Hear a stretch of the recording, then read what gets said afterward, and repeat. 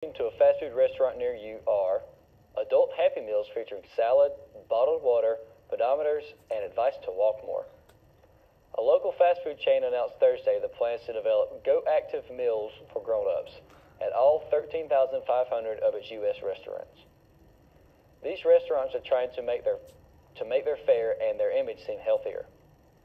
Our target of obesity lawsuits and a magnet for criticism that fast food is bad for you, our local fast food chain also launched a marketing blitz to address health issues head-on and tout new diet-conscious items at its outlets.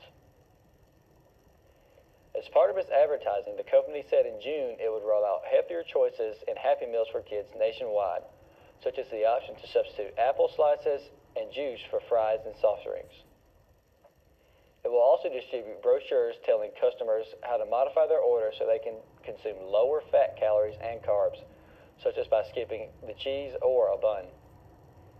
The promotion has been employed at its New York region restaurant since January. Also new will be the new low-fat salad dressing that has been tried out in a number of test markets throughout the country. The company said nutrition information comes in response to a call from the U.S. Department of Health and Human Services this year for the private sector to help fight obesity. Our local fast food chain is really trying to promote balanced eating and exercise and is committed to taking the lead role by hoping to educate its customers on this seriously important health issue. By introducing entree salads, they had helped get the American people thinking on the right track while also helping to increase sales. It has been moving to add healthier choices to its restaurant worldwide, including adding salads in Europe this spring.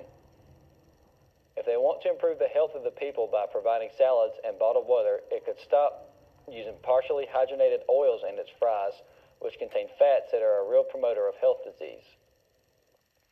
They also can lower the fat content in their burgers, use low-fat cheeses, and provide more baked goods instead of fried food.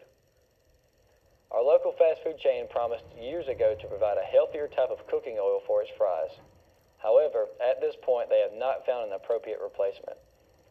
Those who are truly health conscious can continue to monitor the changes that are being made to the restaurant, picking and choosing what they eat to reflect a healthy lifestyle.